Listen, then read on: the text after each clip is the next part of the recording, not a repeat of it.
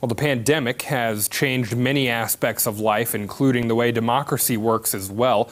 And with the Missouri state primary coming up this coming Tuesday, polling places are sure to look a lot different as well.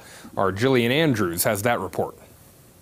Greene County Clerk Schoeller says safety in voting has become a big priority. If they're voting in person, we're doing everything we can to make it safe for them. Outside the city of Springfield, masks are not required, so more staff is needed to keep polling locations safe. We're going to have two people who are going to be both cleaning and communicating with voters, making sure they're staying socially distanced. However, poll workers are now in short supply. The number one challenge facing election officials right now is recruiting enough poll workers to staff all of the polling sites that are going to be necessary this fall. In the past, most poll workers have been over the age of 60, and the symptoms of COVID-19 can be much more severe for people that age or older. There are efforts in every state to try to expand recruitment to younger people, to people who might otherwise not have worked at the polls. Those most at risk can opt to cast their ballot this fall through the mail.